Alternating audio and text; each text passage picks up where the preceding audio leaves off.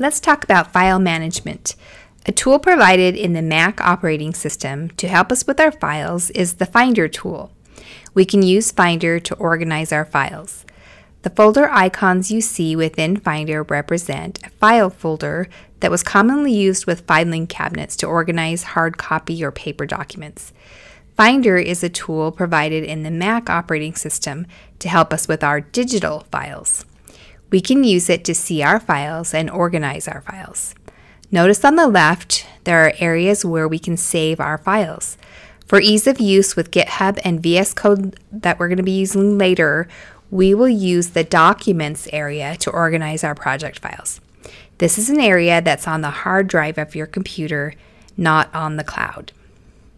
For example, if I were in MS Word and had created a new document, then I went to save the file, and the Save File window opens.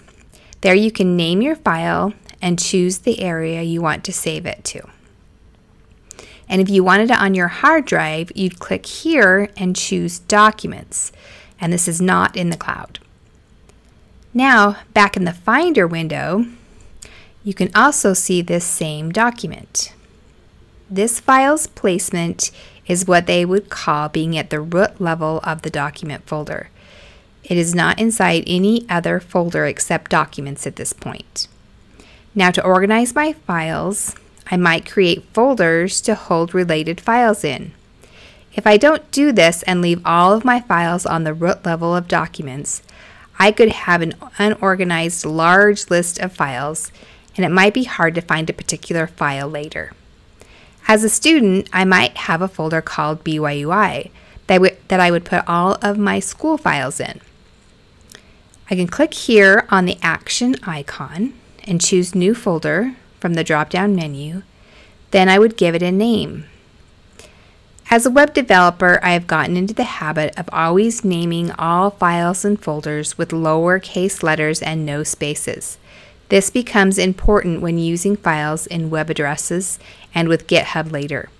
So I will demonstrate setting up a web project with all lowercase and no spaces for not only files but folder names as well. Now I have an empty folder and I can open it up by double-clicking it.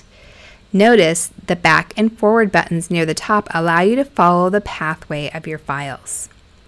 Now I might set up more folders inside of BYU for each class, so I can nest folders inside of folders.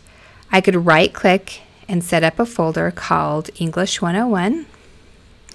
In Word, maybe I'm creating my first English assignment, and now when I save it, I can find my English 101 folder and save it there.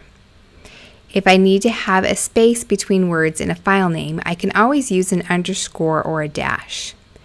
Saving it in the English 101 folder ensures that all my English assignments can be in the same spot and be easier to find, rather than if I'd left all my assignments for every class and my personal life and my church calling, all files on the root level of Documents, without organizing it in this manner.